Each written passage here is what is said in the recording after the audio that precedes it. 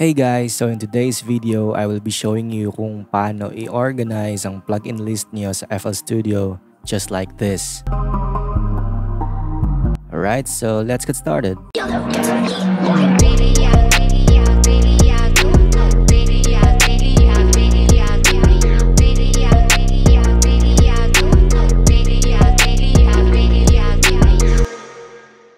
Okay, so let's say na meron kang favorite or palagi mong ginagamit na plugin at gusto mo ilagay sa folder. For example, itong RuleTech EQ1A. First is click this star icon to make this na mag-appear sa effects folder.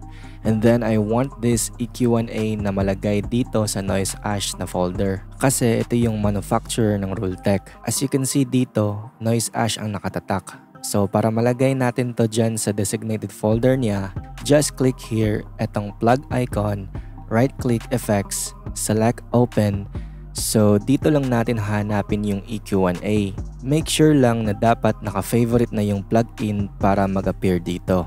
Okay, so I already knew kung saan nakalagay ang EQ1A. Nandito siya sa FX folder. I'll cut or move this para mapunta sa noise ash folder, which is nandito sa Yeldo's go-to folder ko. You can create and name a folder whatever you want naman dito. And then I'll paste or move the EQ1A in here.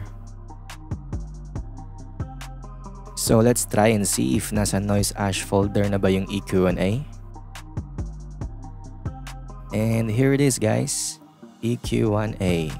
Nasa noise ash na folder. So that's it guys kung paano i-organize ang plugin list nyo. Very simple lang. I do hope may natutunan kayo.